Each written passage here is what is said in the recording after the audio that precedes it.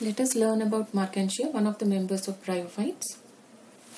Marchantia belongs to the class Hepaticopsida, order Marchantiales, family Marchantiaceae, and genus Marchantia. Some of the important species of Marchantia are Marchantia palmata, Marchantia polymorpha, Marchantia assamica, Marchantia nepalensis, etc.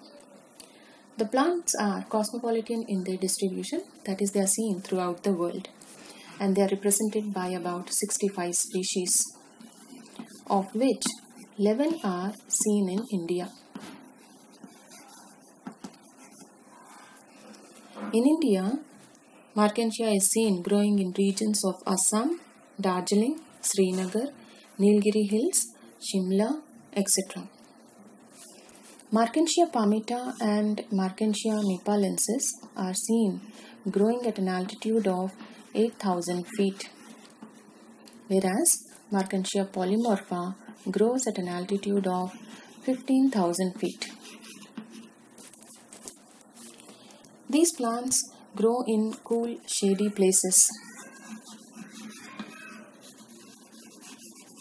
They appear as dense green patches.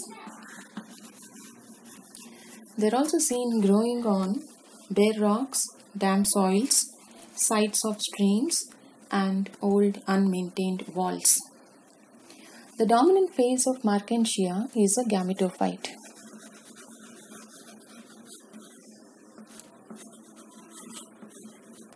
Let us learn the morphology of the gametophyte. Gametophyte of Marchantia is a simple thallus. That is, it is not differentiated into root, stem or leaf-like structures. It is dorsiventrally flattened, prostrate, that is, creeping on the ground, and dichotomously branched.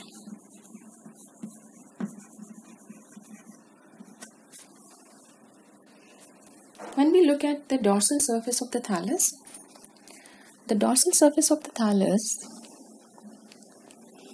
is dark green in its color, shows a very prominent midrib which extends from the posterior end of the thallus to the anterior end.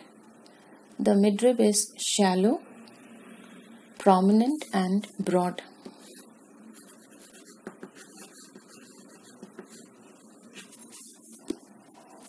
On the dorsal surface, we find the whole thallus is covered by large number of polygonal or rhomboidal areas.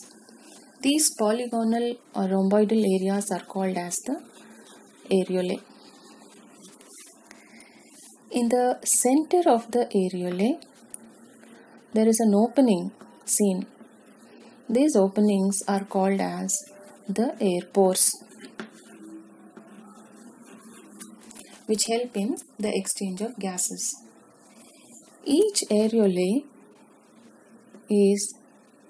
corresponds to an air chamber beneath the thallus. That is, every areolae, every rhomboidal area is a marking of the air chamber present beneath it.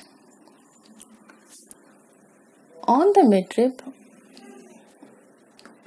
of the thallus, there are small cup-like structures present. These cup-like structures are called as the gemma cups.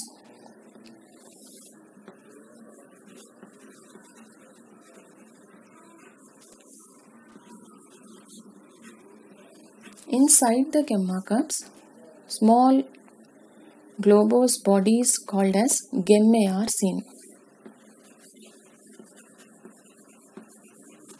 Gemmae help in the vegetative propagation of the plant. On the dorsal surface, the thallus is dark green, has a prominent midrib, shows the presence of rhomboidal areas called as areolae. In the center of each areolae is an air pore which helps in exchange of gases. On the dorsal side, there are small crescent-shaped or cup-like structures which are shallow in nature. These shallow cup-like structures are called as the gemma cups. Inside the gemma cups are the gemmae, which help in vegetative propagation. In the apical region, there is a notch seen. This notch is called as the apical notch. In the apical notch, the growing tissue is concentrated, or the apical notch has growing cells which help in the growth of the thallus. This is the dorsal surface or the dorsal view.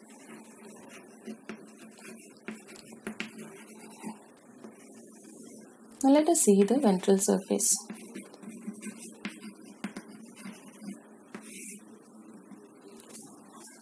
When we turn the thallus to the ventral surface, in the center of the thallus we find a ridge-like structure which corresponds to the midrib of the dorsal region.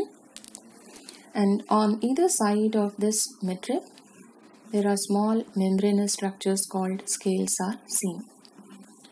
The scales of Marchantia are arranged at an angle of 45 degrees and appear in 2 rows on either side. In certain species of Marchantia, there are 3 to 4 rows of scales present. Scales of Marchantia are of 2 types. One is called as the ligulate scale and the other one is called as the appendiculate scale.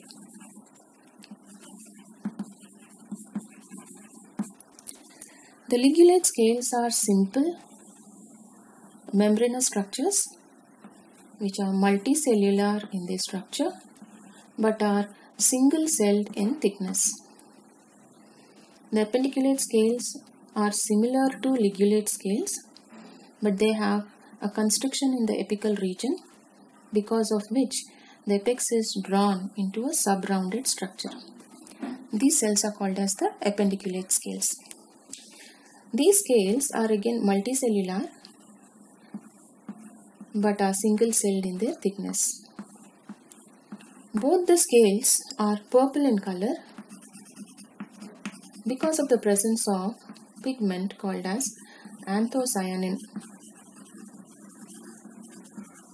That is, the cells of the scales accumulate anthocyanin and so they appear purple in color.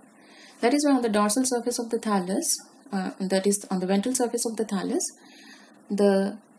thallus shows a tinge of purple rather than dark green. The appendiculate scales are seen very close to the midrib region, whereas the ligulate scales are seen towards the periphery. From beneath the scales on the ventral surface, we find the rhizoids emerging out. The rhizoids of Marchantia help in anchorage and conduction of water and nutrients.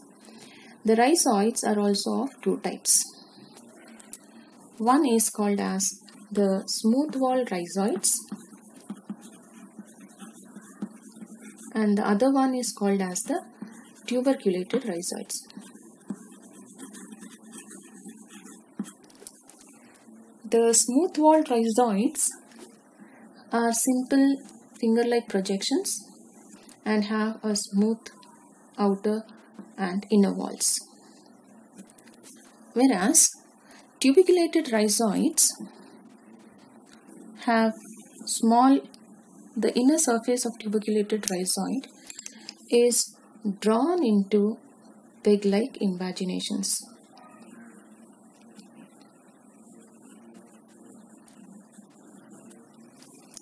That is why they are called as tuberculated rhizoids. This is the morphology of the thallus. Now we will learn about the internal structure of the thallus.